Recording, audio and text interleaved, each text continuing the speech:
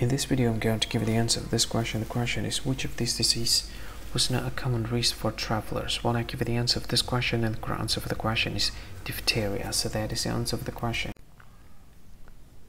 Hi, thank you so much for watching this video.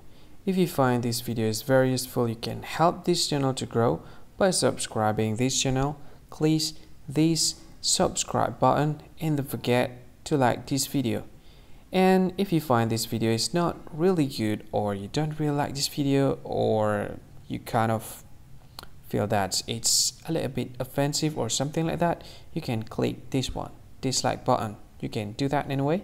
And if you want to share this video with your friend, you can share it by clicking this share button, and you can share it to any social media that you wish that is currently available at this time, like Facebook, Twitter, LinkedIn, and many others, right? And if you want to add this video to your playlist, you can click this one. You can watch this video later, and you can find more options by clicking these three dots.